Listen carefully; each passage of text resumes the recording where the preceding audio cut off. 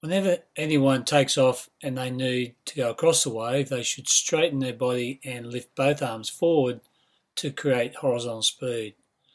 This can also be done in between manoeuvres to get through long sections to reconnect with the unbroken wave. Does the surfer use the technique when required?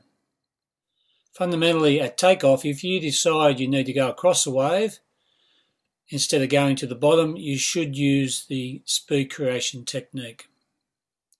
In between manoeuvres, when you need to get to the next manoeuvre quickly, the speed creation technique should be used.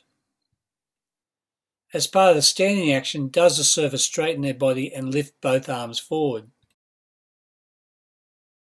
Up to the feet and straighten the body, lift both arms forward. Does the surfer lift both arms up to shoulder or face level? See, the surfer here throws both arms up, and that really generates a lot of horizontal lift. Does the surfer turn their horizontal speed into vertical speed as soon as possible? The surfer here throws once, throws twice, goes to the bottom, and then does a re-entry.